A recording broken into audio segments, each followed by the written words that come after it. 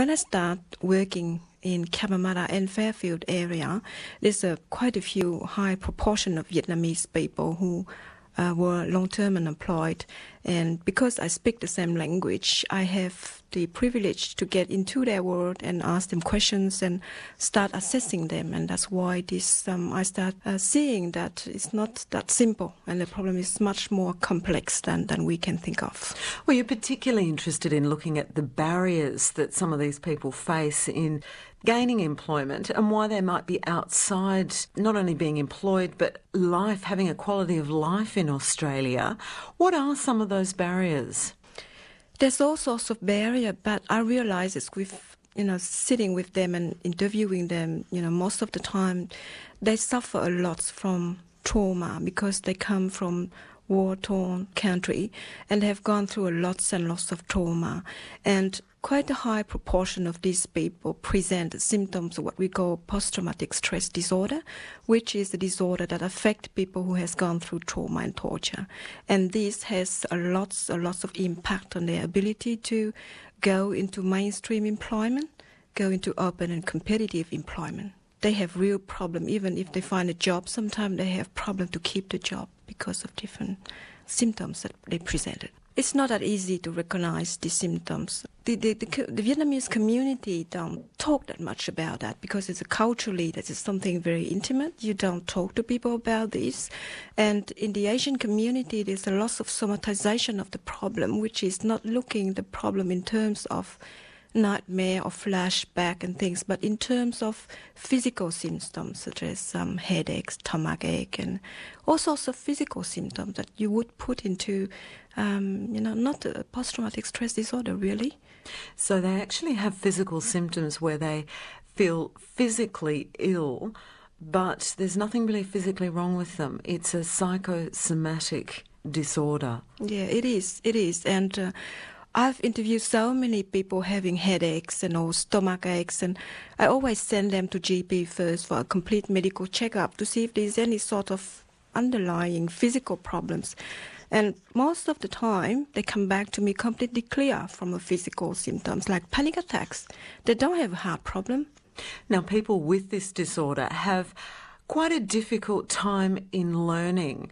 And often they get sent off to English language classes, for example, to learn English. And caseworkers, people working with them, don't understand why they're not able to learn. But you've recognised that this is partly, at least, to do with having traumatic experiences in their past, which are still with them today. That's correct. When I start working, there's a lot of staff from CES come and say to me, listen, we've sent these people to lots of English classes. They've done the 510 hours with AMES, and when they finish, we send them here and there, and still, even the basic English is really hard for them to learn. And they start asking, why? Some of them are universities, some of them has done study in the past and in their country. They were quite successful in their country. That's why I start realizing that post-traumatic stress disorder, when you suffer from these symptoms, your concentration is very, very low, and your memories are impaired by the trauma. The trauma blocked the memory and the ability to concentrate. And this could trigger a whole source of past experience that was so traumatic that you don't have the capacity to process new information.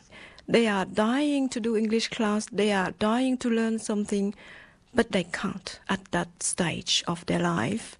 All disability are blocked by the trauma.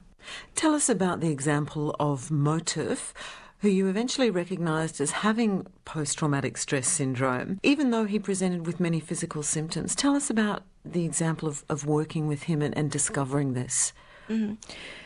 In fact, when he came to me, he was very sick. He has all sorts of problems. He coughed to blood.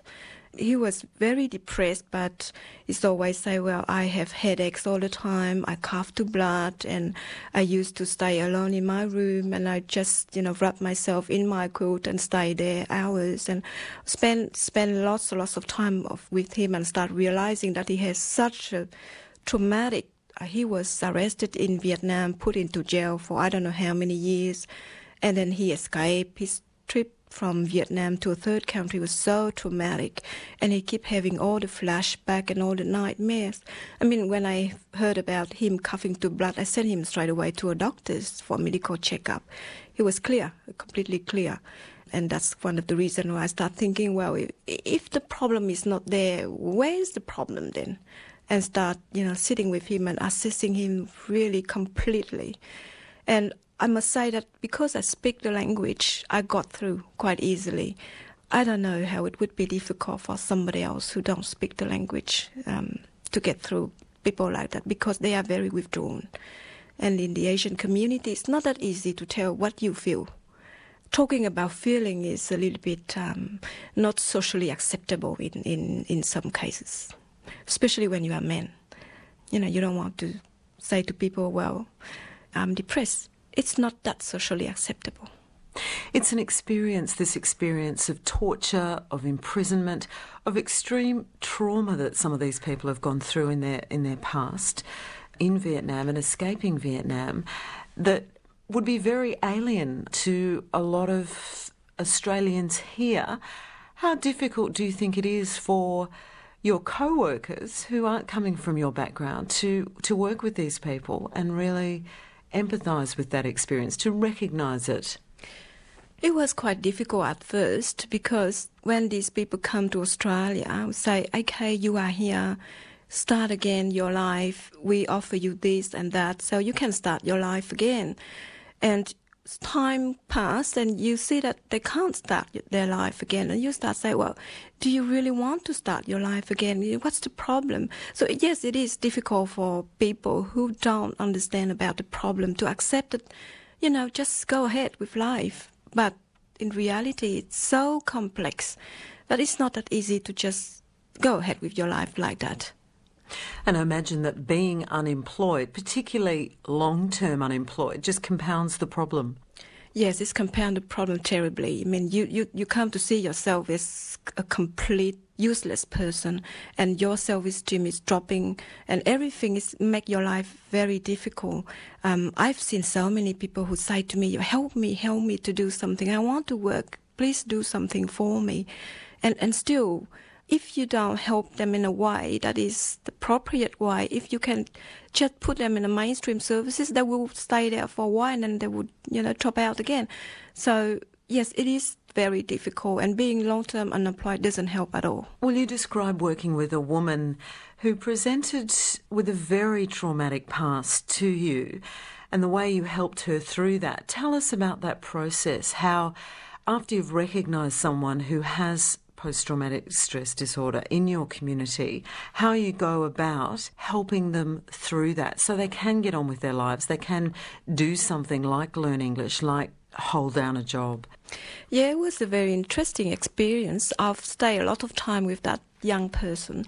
She has a very traumatized past coming from Vietnam to here. What we've done is a lot of trauma counselling and then vocational counselling after that, trying to widen her options in what kind of things she can do in Australia. Then I've tried to put her in some English classes, and I have that privilege to have a lots of contact with the providers who organize the English class and explain to them that she has a very short concentration span and all of that. And it was a very good teacher who followed her up. So she learned English. And then after that, at that time, the CES has special program like 6 months of work experience. We did put her on a work experience on a program like that. And after that, feedback that I have was really good. I mean, she then can go ahead with her life. Yeah. Her quality of life has changed a lot. In some cases, in dealing with these people who have very traumatic pasts, is it often the case that it's the first time they might have spoken to anybody about their experiences? Yes, because they have gone through so many things that you can't say things like that to people. You try to forget things and you try to push it away. And that's our normal reaction when we go through something that is too painful. We just try to push it away, until you can't push that away anymore. So, yes, most of the time, that's the first time that they disclose about different things. But in another way, I have to also educate the Vietnamese community about that as well. try to explain and try to take off all the prejudice and stigma that were put on the people seen as mentally ill. They are not mentally ill.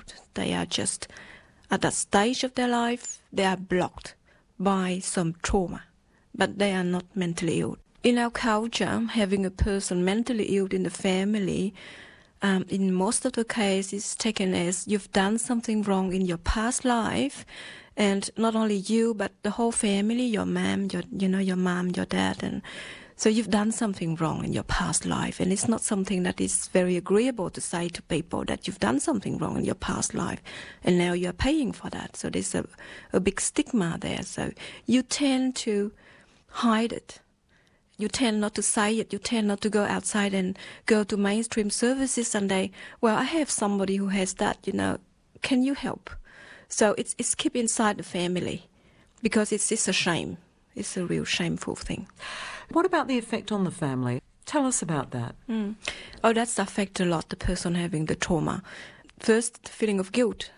I've created all these problems to people around me, so, and it affects your family because some of people choose alcohol, some people go into domestic violence, some people choose gambling as a way of releasing stress and a way of releasing all this trauma that make your life so painful.